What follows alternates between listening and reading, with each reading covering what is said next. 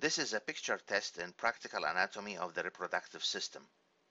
You may use the video as a revision for the topic or as a self-assessment tool. For the purpose of self-assessment, I will allow 2 seconds of pause for each picture before starting to comment, so that you may pause the video and spend your own time to read the question and come up with the answer. Then you can replay the video to confirm your answer by listening to the comments and explanations. Now I will deal with the gross anatomy of a male pelvis and a perineum. Identify the muscle A. What is its function? This is a dissection of the superficial perineal pouch of a male. On the lateral side, the structure is the crus of the penis. So there is a crus in here on this side, and there is a crus on the other side. The two crura continue forward as the corpus cavernosum. And here the crus at the root of the penis only is covered by muscle fibers, skeletal muscle fibers, which is called ischiocavernosus muscle. The muscle contracts during erection and helps maintains erection. Muscle B, the B lies in the anal triangle. You can see here's the anus, and this is the imaginary line between the two ischial tuberosities that divides the perineum into a urogenital triangle anteriorly and an anal triangle posteriorly. And on the sides of the anal triangle is the ischioanal fossa. So this is the ischioanal fossa, and the fossa is bounded laterally by muscle fibers, which are the obturator internus muscle, and medially it is bounded by the muscle fibers that come from above and medially, directed medially, and this is the levator ani muscle. So this is the other levator ani muscle here. What is its nerve supply? The levator ani is supplied by the pudendal nerve and its inferior rectal branch. Identify the structure A, name its posterior extension. So structure A is part of the penis, body of the penis, and this is the corpus cavernosum. On the dorsal aspect of the penis, you can see the tunica albuginea surrounding it, the thick whitish fibrous tissue. So this is the corpus cavernosum. Posteriorly, it extends as the crus of the penis and the root and the superficial perineal pouch.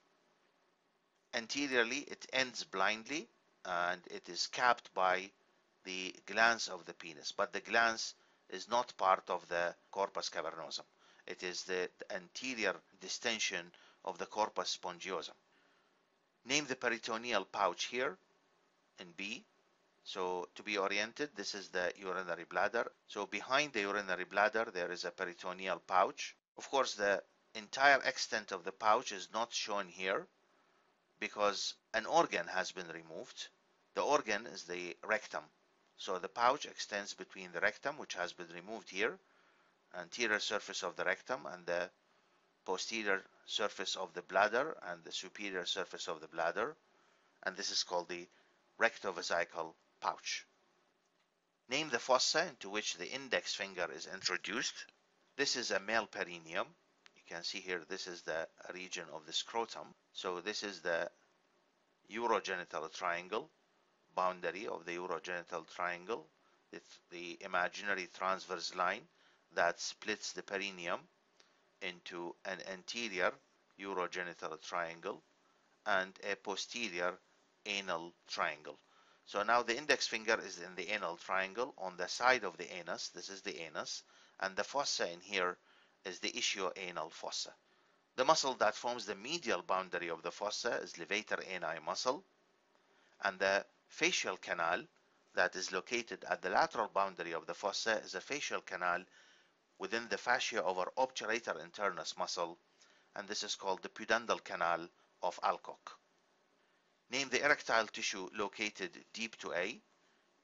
Erectile tissue here is the crus of the penis. The fibromuscular tissue in B is located in the anal triangle, and this fibromuscular tissue is located posterior to the anal canal here, extending between the anal canal and the coccyx. So it's called the anococcygeal body. Name the musculofacial structure enclosed by the yellow lines. These yellow lines, they demarcate the deep perineal pouch. You can see here, this is the prostate gland. The apex lies on the superior fascia of the urogenital diaphragm, and this is the inferior fascia of the urogenital diaphragm, or the perineal membrane. And so this is the deep perineal pouch in between them.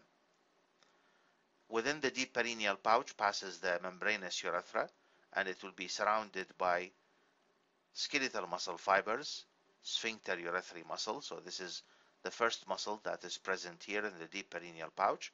The other muscle, which is present more posteriorly, and this is the deep transverse perineal muscle. It has its twin muscle in the superficial perineal pouch, superficial transverse perineal muscle, and both of them are attached in the midline to the perineal body. So the two muscles in the deep perineal pouch are the sphincter urethrae and the deep transverse perineal muscle. This is a transverse section through a male pelvis. Just to be oriented, here's the anterior aspect and this is the posterior aspect. You can see here the head of the femur passing into the acetabulum. Anteriorly, this is the rectus abdominis. You can see the two recti are very narrow because we are at the lower part of the abdomen. And behind that, the structure here is the urinary bladder, a little bit distended, and that's why it's coming up above the level of the pubic symphysis within the abdomen.